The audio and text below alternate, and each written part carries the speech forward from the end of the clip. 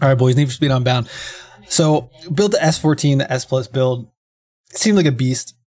I have it's hard to test cars like we did in Heat because there's no, you can't just go to daytime and do a race where it's like a closed course. You got to deal with traffic and rammers, and it's just then you got to wait to get in a lobby to test the track. You can't just go hot lap a couple times and record your best time. So been doing some testing. Look, the S14, man. You know the 2022 Countach? That's like my go-to S-Class car. Just not only is it fast, it grips really well and handles well. The S14 gives it a run for its money and will out-accelerate it. It's just watch.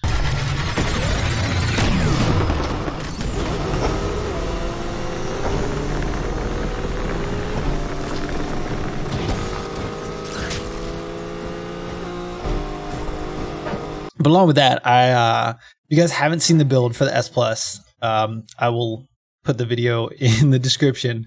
But just check out a race with the S14. Now, it's a drifty car. Even so, you can put grip tires on it and get up to 40% grip. But or you can keep the regular tires like we have on the build, or the road tires, and it'll be 20% grip. And even with downforce all the way up,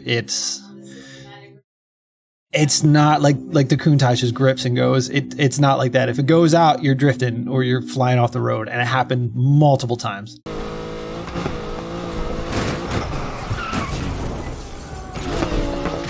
But if you can learn to just deal with it and handle, just get a handle on it. Even with crash couplers, you can still win with this thing. It's just an absolute beast. Anyway, I'm gonna throw a race or two up. Enjoy the video, guys. If you want to see the build, check out the video. It's in my playlist, or it's in the description, and I'll see you in the next one.